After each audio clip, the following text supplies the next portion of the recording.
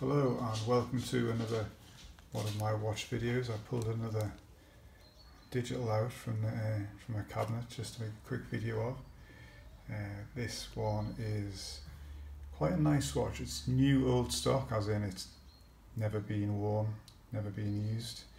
It is a 1984 Casio CA-505, and this one still has the original I'll just move that to one side for the time being.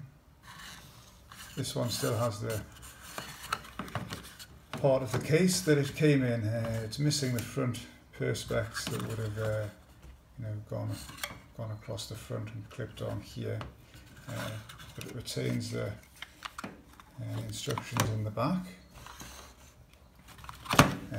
Well, as I've mentioned in other videos, the instructions are always for the module. The module is what the actual movement is on a digital watch. So quite often you find the same module in different watches. So the model number is the like the case and the style of the strap at the case, and the module is the movement inside it.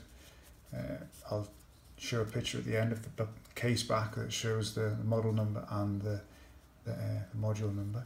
So this is the instructions. It's very standard Casio. I think it's in a couple of languages. Sometimes they're stamped in the back somewhere. Oh look, here we go. Ward's Jewelers. Looks like it was sold in 1988. So they had that one in stock for a while. Ward's Jewelers, I don't know where that is. So that's the module instructions. So getting onto the watch, you may notice that the buttons have started to perish slightly, which is a common trait of this model, unfortunately.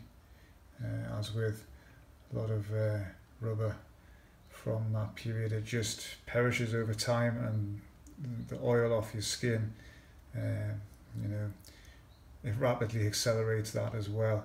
So some buttons are okay, but some of them on this side, mainly down this side, have been touched. Unfortunately, I found this at a car boot sale in the UK.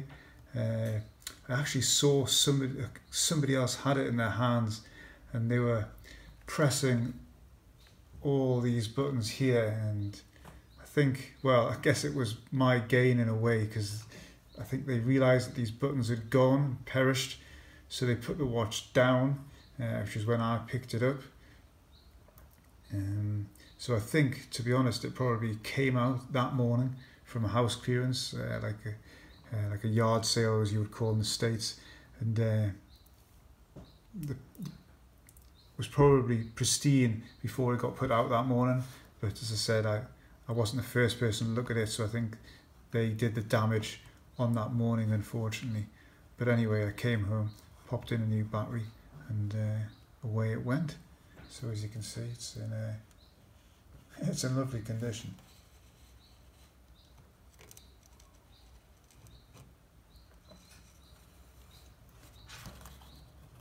So basically it just has one button on the side, so we press it once, that's going to go straight into the calculator. I mean, these buttons do work, I don't really want to touch them too much. So you can see, I'll not touch that anymore, but I think you can buy, I think the current Casio, like retro watches, I've read that you can use the membrane off one of those and it's a straight swap. I think you have to clip the corners, just put it in. So I may change that in the future, I may not, I don't know. So that clears it. So straight away it goes back. That's the alarm, and that's the dual time. That's the stopwatch. It works off these bottom buttons, start and stop here. In fact, a lot of things work off the numbered buttons. Have like alarm, on, off, lap reset, date, time signal, things like that. I'll take a close-up of the keyboard, put that on at the end so you can see that, and then that just takes it back to the normal time. We'll have no light on this watch, I don't think.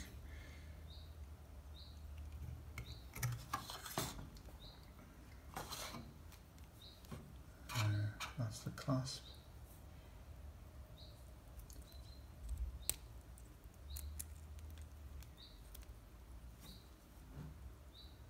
That's the case back.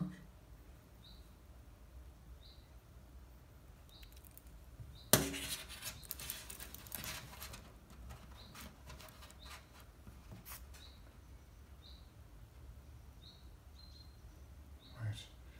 Thanks for watching.